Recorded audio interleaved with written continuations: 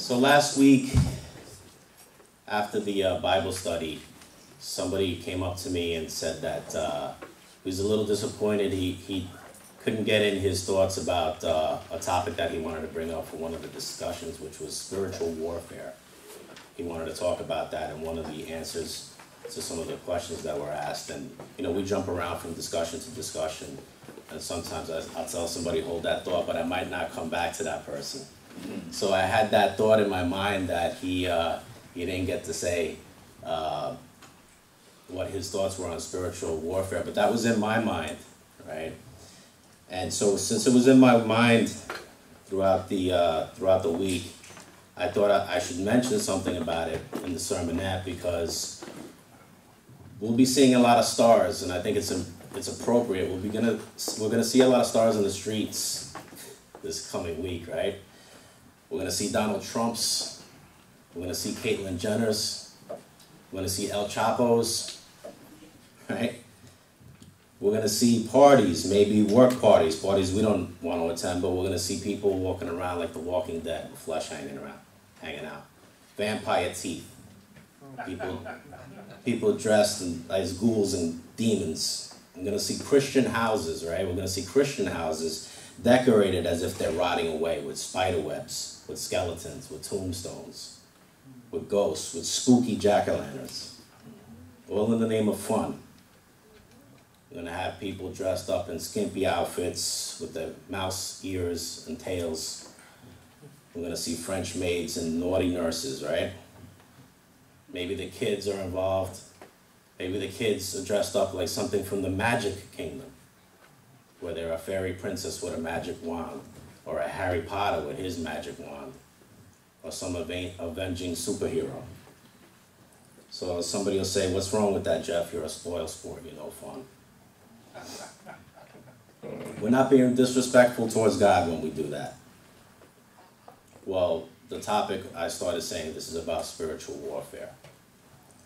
And so the Beyond Today telecast has a broadcast, a series on the internet as well. It's called Kingdoms at War. I don't know if you guys have been watching it or not. But it talks about not just the physical kingdoms on this earth that God has control over and lets come to power, but that there are two principal kingdoms that have always been at war. And they're spiritual kingdoms. So let's go to John 18 and verse 36. John 18 and verse 36. Jesus Christ says, my kingdom is not of this world. If my kingdom were of this world, my servants would fight so that I would not be delivered to the Jews. See, they wouldn't take up physical arms to prevent his death. They would take up physical arms to prevent his death if they were of this world. However, there were two things that were stopping them from doing that. Number one, they had spiritual insight and spiritual knowledge. Maybe not to the degree, obviously, that Jesus Christ does, because he was the one instructing. But he revealed things to them. And we have those things written down, and so he reveals those things to us as well. So they knew certain things that were revealed directly as chosen apostles, and you all are chosen and called. And number two, even if they didn't have full insight into why he should be taken and crucified, they had the faith to understand that Jesus knew what he was talking about. Okay? So Jesus says, but now my kingdom is not from here. Christ's kingdom is not from here. What about us? 1 Corinthians 12, verse 13. 1 Corinthians 12, verse 13 says, for by one Spirit we are all baptized into one body, whether Jews or Greeks, whether slaves or free, and have all been made to drink into one Spirit. For in fact, the body is not one member, but many. Everybody here is a member of the body of Jesus Christ. And you have to believe that, because we are at war, and we'll see that as we read on. And if we're a member of his body and his kingdom was not from here, then neither is our kingdom. Neither is our kingdom. If you go to verse 27, it says, now you are the body of Christ and members individually. The members in Christ are the church, his body. Christ is the head of that body, right?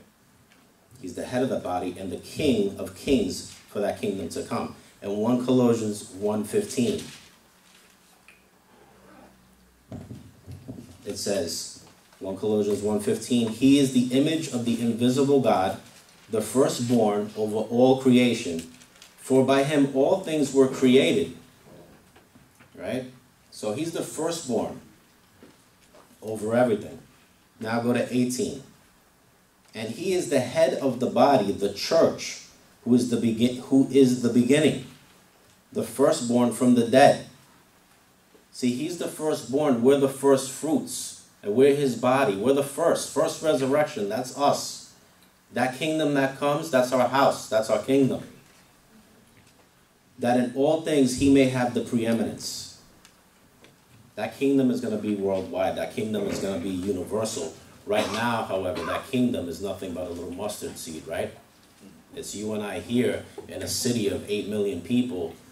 There's maybe 55, 60 people in the room. If that, probably less. So we know we pray that kingdom come. But we know also that we're in that spiritual kingdom right now, because we don't belong to the kingdoms down here. Ephesians 2 verse 19. Ephesians 2 verse 19. Now therefore you are no longer strangers and foreigners, but fellow citizens and with the saints and the members of the household of God. This is a little more personal than just a kingdom. This is a household of God. Right? Citizens in that house, having been built on the foundation of the apostles and the prophets, Jesus Christ himself being the chief cornerstone, in whom the whole building, being fitted together, grows into a holy temple in the Lord, in whom you also are being built together for a dwelling place of God in the Spirit. I want to emphasize two words in those sentences, and one is grows, because when that kingdom comes, and it smashes that image that we read about in Daniel. That's that image of Nebuchadnezzar as the head of that kingdom. Those are kingdoms. Our kingdom smashes that and grows. Right now it's a mustard seed, right? But that's our kingdom. And so growth is one. And number two is a dwelling place of God, because we're going to see those words again, dwelling place. This is the dwelling place of God that he's talking about. So that rock that comes from heaven smashes that kingdom, that Nebuchadnezzar at the top and the Babylonian Empire at the top. And that physical kingdom of God takes over this planet as well. And as I said, the spiritual aspect of that kingdom right now is growing, but it's a mustard seed. Let's turn to that dream, Nebuchadnezzar's dream in Daniel 2, verse 44.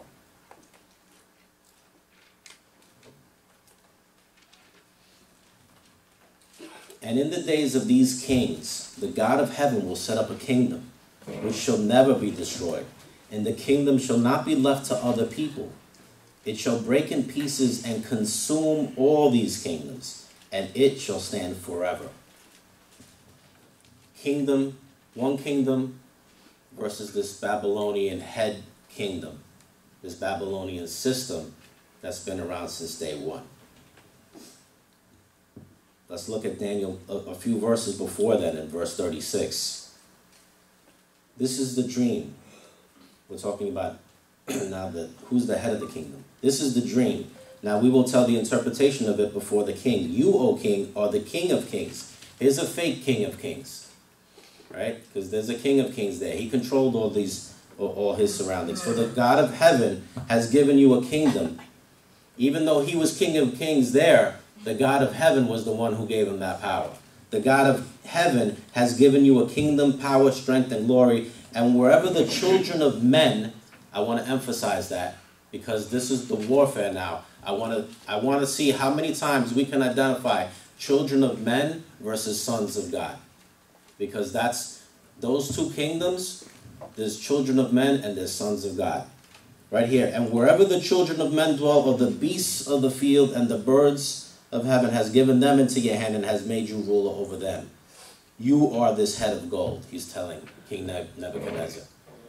Those are symbolic, and we'll see that in Revelation. Children of men, we see beasts, and we see foul, unclean birds. That's the kingdom of this world. Those are the kingdoms of this world, okay? And God gives them the foulness, he'll give it to that kingdom. And you want power from that, you'll have that power. But his kingdom is still to come. It's a little deeper than just the surface of the letter. Focus on that, the children of men. Nebuchadnezzar was the king of Babylon, but it also represented a spiritual system. It had material wealth, it had splendor, it had technological advancement, right? It was a war machine, and it was defiant against God. And you say, well, those are all material things. No, those material, fleshly things are still spiritual, but they're demonic. They're demonic, even though they are material. There's a battle, spiritual battle. You're either on one side or the other. You have to be aware of that. It was the continuation, actually. This kingdom here is not even the beginning of Babylon. It was a continuation of the system founded by Nimrod, the first fake king of kings. We've talked about this before, right? And where did he erect his tower? In Babel, right? Which was the beginning, which was Babylon, later became Babylon. Genesis 10, verse 8. Genesis 10, verse 8.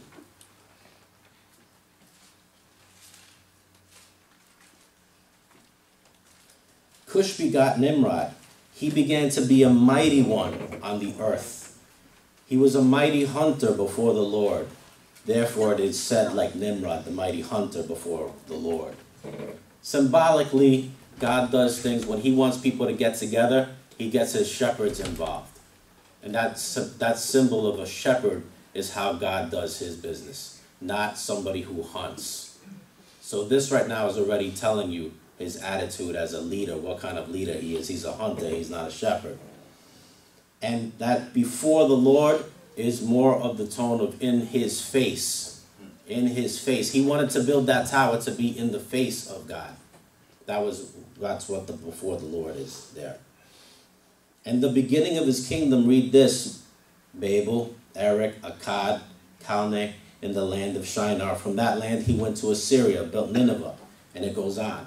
So look at these beginning kingdoms. Babel, Babylon, the Akkadian Empire, the Assyrian Empire, all these things have their foundation here, right? In this fake king of kings. What do they call this? They call this the cradle of civilization. Don't they call that region the cradle of civilization? Yeah, that's the kingdom. That's this Babylonian system. It's no different. We're still fighting in that area too, right? Aren't we still fighting in that area? Everybody's afraid of the end of civilization, and they're still fighting around that birthplace there. Genesis 11. Genesis 11. Now the whole earth had one language and one speech. And it came to pass as they journeyed from the east that they found a plain in the land of Shinar, and they dwelt there. Then they said to one another, come, let us build bricks and bake them thoroughly. And they had brick for stone, they had asphalt for mortar. See, this was technological advancement for the time. And they said, come, let us build ourselves a city and a tower whose top is in the heaven, right there before the Lord, right in the face of God. And they said, let us make a name for ourselves, not for the glory of God, for ourselves, lest we be scattered over the face of the earth. But the Lord came down to see the city and the tower, which the sons of men, there it is, right? The sons of men have built. Are we the sons of men? Or are we past that now sons of God? Right? This is a battle. This is a battle of kingdoms, heads of kingdoms, seeds. We'll get to that in a second. Men are fallen beings, just like fallen angels. Fallen. We're no longer fallen. We've risen up, right? The same as Christ, with Christ. And the Lord said, indeed, the people are one, and they all have one language, and this is what they begin to do. As soon as they get together, here's what they started to do. Now they're building skyscrapers, right? But if he had let them build skyscrapers, then the time that God allotted for mankind on earth to learn the lesson would have been a whole lot shorter. Now nothing that they propose to do will be withheld from them. Come, let us go down, and there confuse their language, that they may not understand one another's speech. So the Lord scattered them abroad from there over the face of all the earth. And they ceased building the city. Therefore its name is called Babel, because there the Lord confused the language of the earth. And from there the Lord scattered them abroad over the face of all the earth. Confusion. Babylon. That's what this whole world is. Put it all together into one spiritual kingdom, because that's what it is, right? And from there it's scattered abroad. Now we know that every culture eventually comes from this spot right here. Every culture in the world. This was fresh after the flood, right? We hear flood stories in every there's mythologies that that folks call it out there, myth, that they hear about flood stories in every single culture, because it comes from this. It was fresh in their memories. They understood this. They understood, but they chose to be defiant anyway. This is what they proposed to do, to be before the Lord in his face. The Sabbath. The Sabbath is known all around the world. It came back in the day. They knew it as well, but they had a mix. They had technological advance. They had knowledge, and they understood the good, right? They understood God and what he did and judgment, right? And they still chose to live the way that they lived. And the garden had 2 trees, and one was pure spirit. One had no shadow of turning. It was all good. That's all God does. The other one had good and evil, mixing it up. That's why I talk about spiritual warfare, but I throw in Halloween there as well. Mixing it up. And God kicked us out of paradise for mixing it up with evil. And what does he say to the serpent, which is really the head of all disobedience? Genesis 3, verse 14. Genesis 3, verse 14.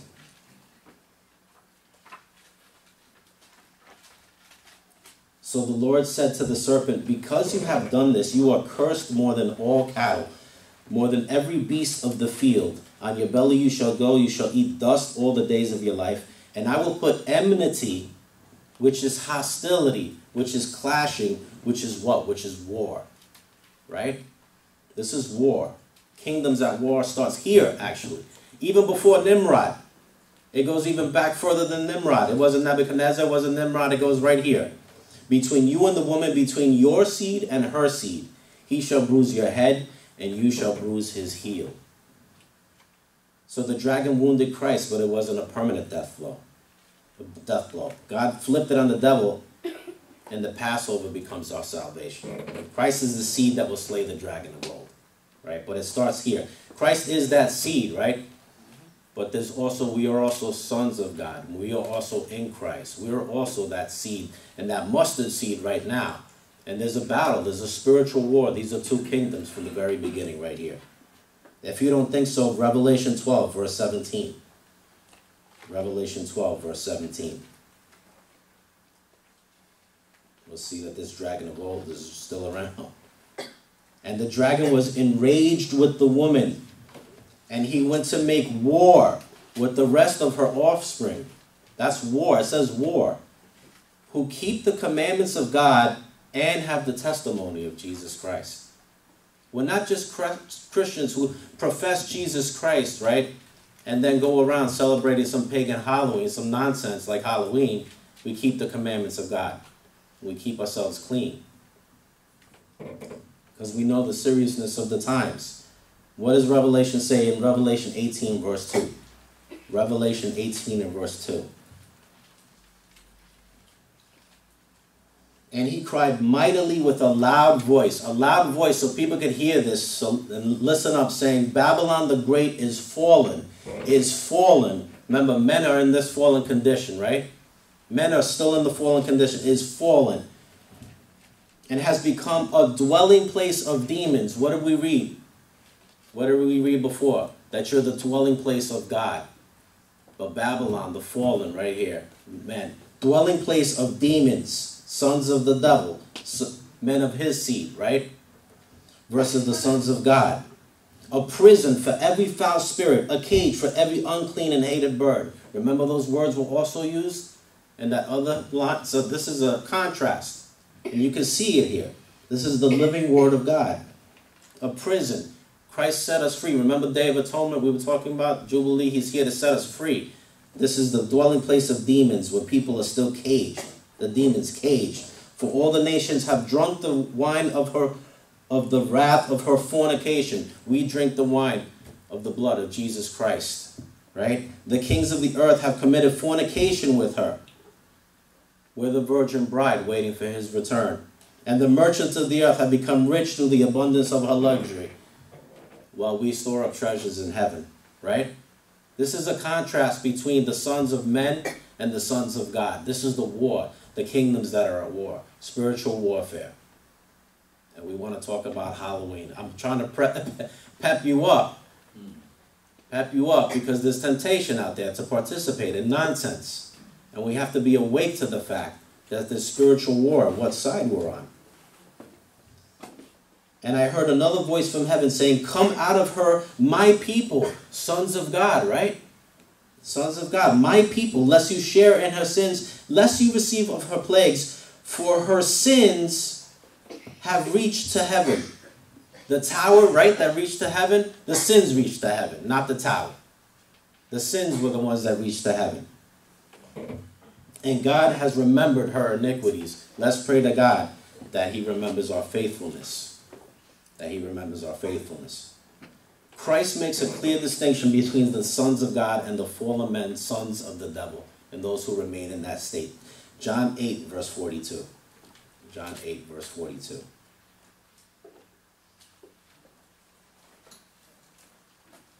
Jesus said to them, if God were your Father, you would love me, for I proceeded forth and came from God. Nor have I come of myself, but he sent me. In case anybody even doubts that Jesus is God. I mean, he says it here, that Jesus never said this or that. Just read the Bible. Don't listen to people who don't read. Why do you not understand my speech? Because you're not able to listen to my word. Remember the angel saying things in a loud voice, and people with ears to hear, you got to listen up. Christians out there, they're too busy yapping away about how they're going to defend something disgusting like Halloween, and they don't want to listen to the word of God. It's okay to dress like an idiot, like a prostitute, or a blood-sucking ghoul, according to them. Verse 44, you are of your father the devil, and the desires of your father you want to do. He was a murderer from the beginning. In this battle, in this spiritual battle, there's a spiritual battle. There's spiritual death that occurs, and that's permanent if you get caught up in it. And does not stand in the truth because there is no truth in him. When he speaks a lie, he speaks from his own resources. God doesn't mix it up. That fruit of that tree is pure good. It's never mixed with evil. If it's mixed, even a tinge, that's of the devil. For he is a liar and the father of it. But because I tell you the truth, you do not believe me. Which of you convicts me of sin? He's telling them right there. This person is sinless and he knows that Jesus Christ. It says, which one of you is going to point the finger at me and tell me I'm a sinner? All right? And he says, and so if I tell you the truth, why do you not believe me? He who is of God, right? Sons of God, again, I point that out. Therefore, he who is of God hears God's words. Therefore, you do not hear because you are not of God. Flesh and blood can't inherit the kingdom of God, right? Only those who are sons of God, who are born with that same spirit. These are the kingdoms that are at war, brothers. Every battle counts. Every battle tests your mettle, your grit, your courage, and your spirit. And you're not just a citizen, you're a soldier. You're a soldier in the spiritual war. Ephesians 6, verse 10. Ephesians 6, verse 10. Finally, my brethren, be strong in the Lord and in the power of his might. What's that? That's the Holy Spirit. Put on the whole armor of God that you may be able to stand against the wiles of the devil. This is war. For we do not wrestle against flesh and blood, but against principalities, against powers, against the rulers of the darkness of this age, against spiritual hosts of wickedness in the heavenly places. Not just the devil, but his demons. Not just the demons, but seeds, physical human beings out there who are manipulated by him. Seeds all the way down. Therefore, take up the whole armor of God, that you may be able to withstand in the evil day, and having done all to stand. You did everything in your power to resist. Don't let it be said that you were lackadaisical about anything. Stand therefore, having girded your waist with truth, and we read this often, breastplate of righteousness, the gospel of peace, the shield of faith, the helmet of salvation, the sword, right? We've talked about that, the word of God, praying always, being watchful, persevering. A soldier is alert. A soldier is on time. That's an inside joke to the congregation. A soldier is awake. And we can't take a lackadaisical attitude. You're either on fire for what God has revealed to you, or maybe even you're in a spiritual warfare and you're down and you're cold. You don't know where you're at. Maybe you're a little lost. But God will work with you. His spirit will hover over you. But don't ever let it be said that you're going to take this for granted and be lackadaisical about it and not understand that you're at war. Romans 13, verse 9. That's the lukewarm, by the way, that I was talking about. For the commandments, you shall not commit adultery, you shall not murder, you shall not steal, you shall not bear false witness, you shall not covet. And if there is any other commandment, are all summed up in this saying, namely, you shall love your neighbor as yourself. You saw all the knots before, and this one is that you shall love your neighbor as yourself. Love does no harm to a neighbor, therefore love is the fulfillment of the law. This is our weapon. And do this knowing the time. Do you know what time it is? Because most Christians out there don't. That now is high time to awake out of sleep. For now our salvation is nearer than when we first believed. Every breath you take, you're closer to judgment. Every breath you take, you're closer. And if it was close for them, imagine us now. We're in the 21st century. 6,000 years is almost past. We're at that very end. The night is far spent, the day is at hand. Therefore, let us cast off the works of darkness and let us put on the armor of light. Does that sound like we should put on a costume that reflects darkness and stupidity? I'm not preaching to the church here because you're here on the Sabbath day, but this is going out on video. This is being put out there. Maybe somebody has a question. Maybe somebody's on the fence. Maybe somebody doesn't know that we're at war. Let us walk properly as in the day, not in lewdness, not in lust, not in strife and envy, but put on the Lord Jesus Christ and make no provision for the flesh to fulfill its lusts. So when people wonder why you're not parading around with breasts and butts and butchery with as some kind of murderer or buffoonery, you tell them when you're wearing Jesus Christ. That's your costume. You wear it all the time. You don't participate in nonsense. You dress like you're ready for the return of your master. That's what you're ready for. Look at Luke 12, verse 35. Luke 12, verse 35. Let your waist be girded and your lamps burning. There it is. You're dressed and ready, your waist girded, your lamps ready. And you yourselves be like men who wait for their master. And people say, oh, yeah, are you really a man? You have a master? If you think you don't have a master, you just tricked yourself on Halloween, trick or treat. Okay? You think you don't have a master, you have one of two. You either serve one like a man, and that's the creator of the universe who's going to give it all to you, or you're going to be duped and tricked by the other guy. You yourselves be like men who wait for their master and he will return from the wedding, that when he comes and knocks, that he may open for him immediately. Blessed immediately. That's not waiting on anything. You're ready to open that up immediately. Blessed are those servants whom the master, remember Jesus said, if my servants were of this world, right? When he comes, we'll find watching. Assuredly, I say to you that he will gird himself and have them sit down to eat and will come and serve them. That's your master. That's your master.